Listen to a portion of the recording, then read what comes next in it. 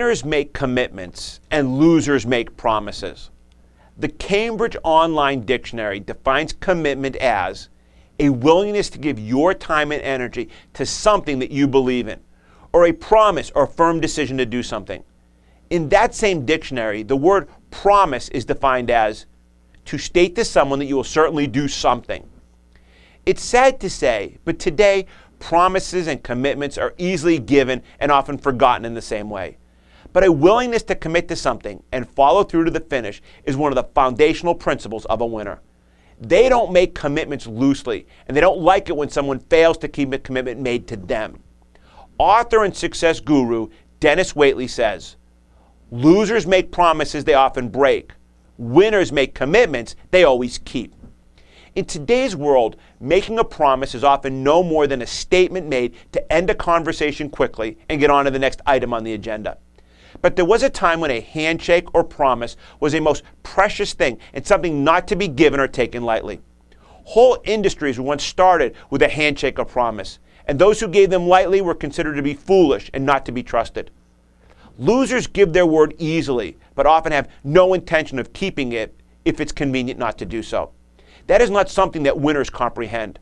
Winners would rather not say anything than to make a commitment they can't keep.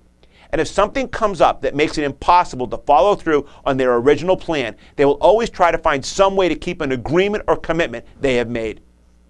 Norman Vincent Peale had some very interesting words about promises. He said, "They are like crying babies in a theater, and they should be carried out at once." That is how a winner looks at the things he or she commits to. Don't wait or hesitate, but follow through as soon as possible whenever you can. That is the best way to prove that your promises are commitments you fully plan to keep. Losers depend upon others to keep their commitments and will often blame their own failures on the failure of others to keep their word. They say, "If that person would have kept up their part of the bargain, I would have done what I said I was going to do." They see nothing wrong with giving their promises lightly, but expecting others to be bound to the ones they make. A winner doesn't depend upon what others do to keep commitments they've made. If someone fails to do their part, they'll find another way, if at all possible, to fulfill their commitment without them. If it becomes impossible, they will quickly let everyone involved know that they must find another way so they can follow through and achieve the desired result.